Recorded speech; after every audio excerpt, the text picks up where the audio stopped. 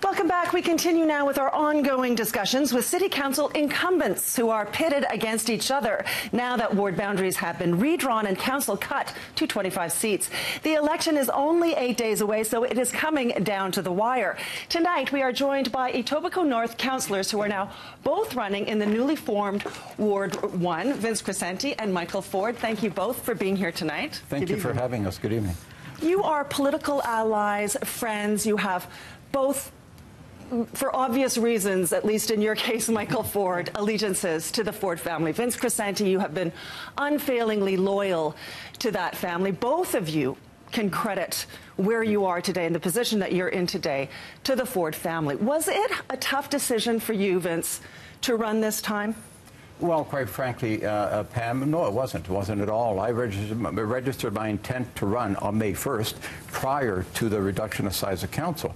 I'm committed to serving my community. I have been then. I am fully committed now. Nothing has changed at my end. So I've stayed the course. What has changed is the reduction in size of council from 47 to 25, and I'm fully committed to continue to serve my constituents because this is what I do, and I am very passionate about it. You didn't know then on May 1st Correct. that you'd be running against your friend and ally. But I stayed the course. I'm committed to, again, serving my constituents, and I have a plan, I have a vision. You know, I have I got a great track record, a lot of successes, and I don't walk away from what I do. And, you know, we have to continue building Etobicoke North. We have to continue building on my successes, and that's what I'm here for, just to serve my constituents and make sure that they get the at-the-door service that they deserve. Michael Ford, you cruised to victory 2 years ago in a by-election in your uncle's old ward, thanks in large part, I think you can agree, from support from Ford Nation. How much of a factor will that connection be a week from now? Well, look, Pam, I've been busy serving my constituents over the past 4 years as the TDSB trustee and as the councillor, and when they called me, I showed up at their door. We've been very busy on some key projects for North Etobicoke, such as passing the Woodbine redevelopment and the revitalization of Islington and Rexdale happening right now.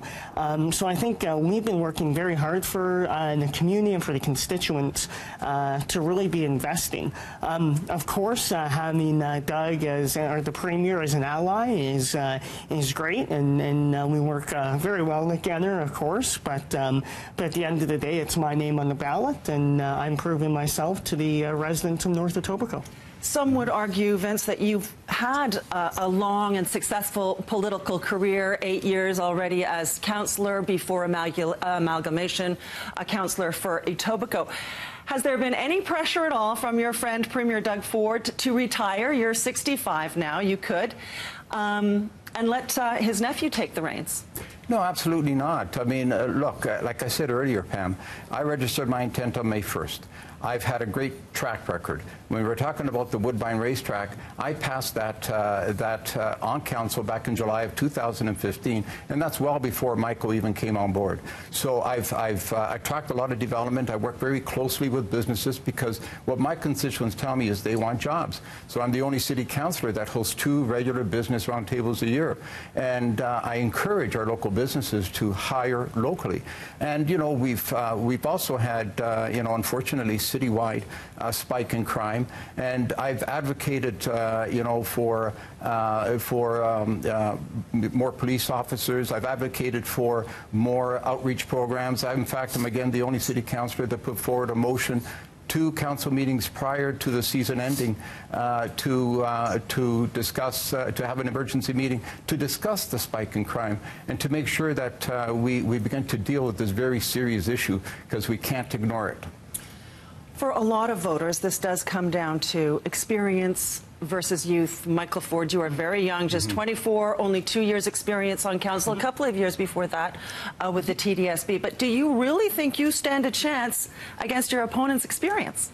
Well, look, what I have to say to that is I have experience for the last 4 years fighting to keep taxes low and voting against high property tax increases, voting against high water rates, high garbage rates, and I can't say the same to my colleague respectfully, but I've been very focused on that, and that's been my experience, my track record. I've been showing up to people's doors to serve them. When they call my office, they got personal response, and I'm at their door. They expect, us to be listening to them, us to be working for them. That's what I have done, and I've been fiercely working in much of that regard. And Pam, I can add, I have an impeccable record of customer service at the door. This is my background, this is what I do.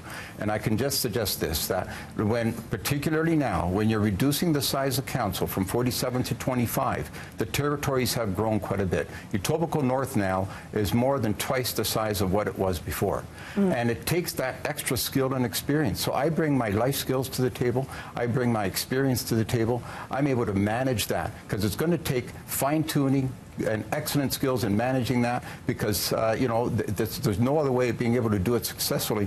When you look at the ward size now from Steeles Avenue down to Eglinton Avenue, it's massive. It's 125,000 constituents, and it's a lot of work. So without those keen skills, I don't believe anyone can do it unless they have the skills and the experience that I bring to the table. And it's quite clear that I think experience matters, and people know this. It's their tax dollars, and the corporation of the City of Toronto has an $11.2 billion operating budget, and it takes somebody with experience to be able to manage all that as well. Let's just talk quickly about Mayor Tory for a second. Sure. As big supporters of the Fords, you supported Doug Ford in his short run for mayor. In fact, were ousted as deputy mayor because of that.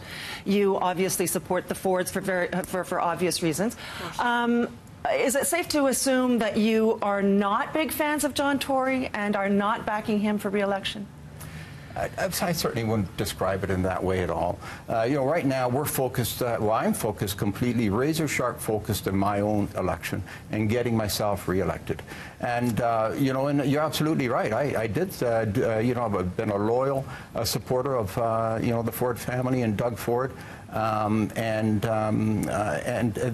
That history speaks to that. Everybody knows what I've done for the Fords.